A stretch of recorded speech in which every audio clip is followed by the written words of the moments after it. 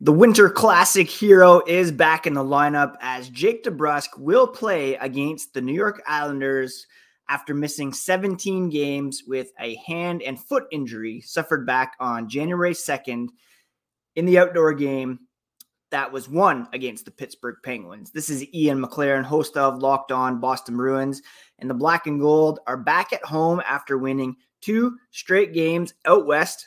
They're hosting the New York Islanders Saturday evening, 5 p.m. It's hockey for everyone night at TD Garden, and you can even bid on sticks used by the players in warm-up featuring Pride tape. But the big news, Jake DeBrusk will be back in the lineup, and the Bruins could certainly use his offense and a boost on the power play that has been struggling with him out of the lineup.